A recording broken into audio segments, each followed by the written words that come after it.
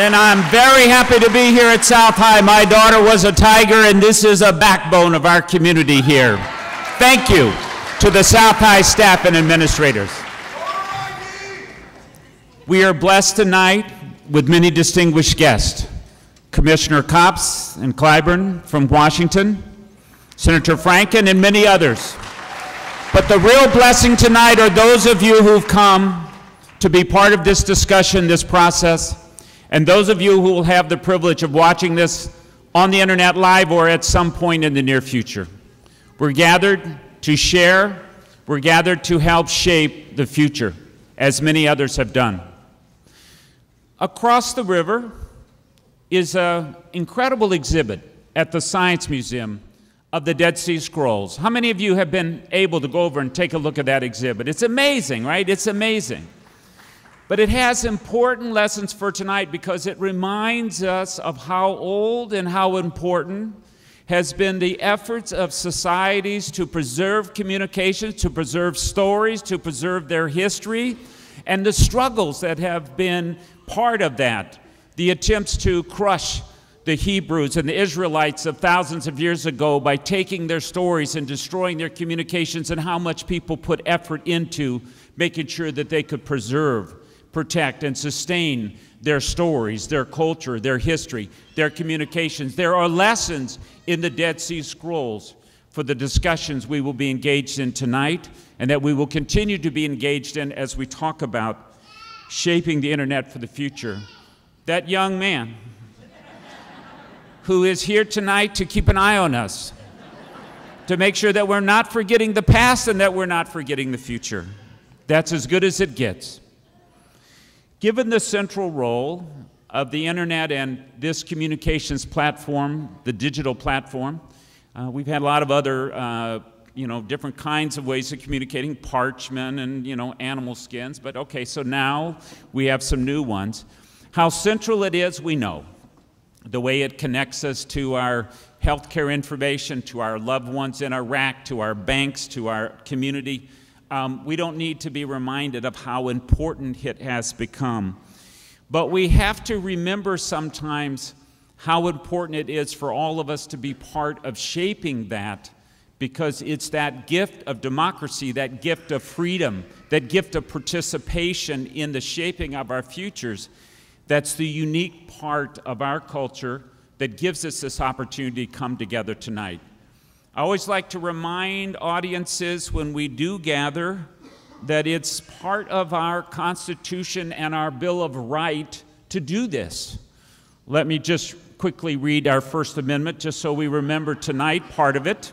Congress shall make no law respecting an establishment of religion or prohibiting the free exercise thereof, or abridging the freedom of speech, or of the press, or the right of the people peaceably to assemble and to petition the government for redress of grievances. We're here tonight because people fought and died to free us from Britain and to then create not another monarchy but a democracy, not a perfect society but one whose aims were for liberty and justice for all, who had the good sense to create a Bill of Rights so that they could be clear about what were our privileges and opportunities, and we have inherited this gift, and our responsibility is to never forget. Our responsibility is also to be good stewards of that gift of democracy, and our obligation is to make sure that that gift is in good shape, is in better shape, when our children and their children and those who we don't even know about are here and are wanting to celebrate and to take advantage of those same opportunities. That's one of the reasons we're here tonight. We have built other means of communication and connecting ourselves in this country over time. The phone system, the telegraph system, the railroad system, the internet system. We have highways running all kinds of places. And we've been kind of amazing in what we've been able to accomplish. Occasionally we forget and we stop being good stewards of those systems, and sometimes then a bridge goes down because we failed to be a good steward of a gift that we've received from others and we haven't taken care of it. Tonight we'll be discussing a new system, a super connector of a kind, We'll be understanding a little more about perhaps where it came from. We'll be thinking about our responsibility as stewards of that system, and we'll be thinking about the future, shaping the future. Some of you remember that little recount we had here a couple years ago, and the UpTake, who's broadcasting tonight and archiving this, played a pretty important role, part of our community. But what was important about that was that we got a chance for the first time to see what it meant to be able to have the whole world really watch. Not the whole world catching a few glimpses on the 6 o'clock news.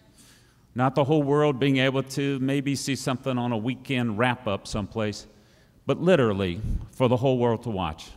And folks stop me on the street in every little town and every little corner of this state, and they say, "I know you."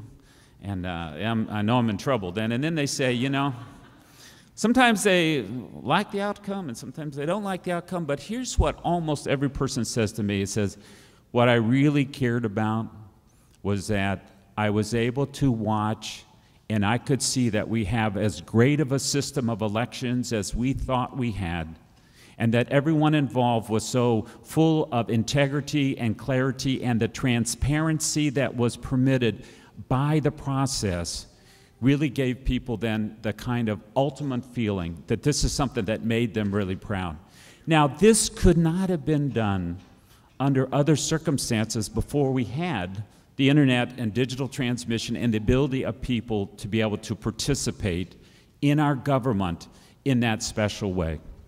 So I've had the privilege of seeing how the shape of the internet as it is today can be a fundamental force in providing a picture, in providing a comfort, in providing an understanding of the integrity of one part of the government process. And that gives me great hope that as we talk about and shape the future of the internet, and we shape the future of digital communications, that we begin to fundamentally transform this democracy. We have inherited a fantastic democracy that can be so much better. I believe that part of the future of the internet is a deepening, is a transforming of the democracy itself. Yes, it can make us healthier. It can make us more in touch with each other. It can unleash creativity of all kinds. It can do many things. But I also believe it can gather us and provide us with a different way of understanding how we act together in common, this thing we call our democracy. It may give us different kinds of information about what does it really mean to talk about liberty and justice for all. Tonight we have distinguished guests who've come thousands of miles.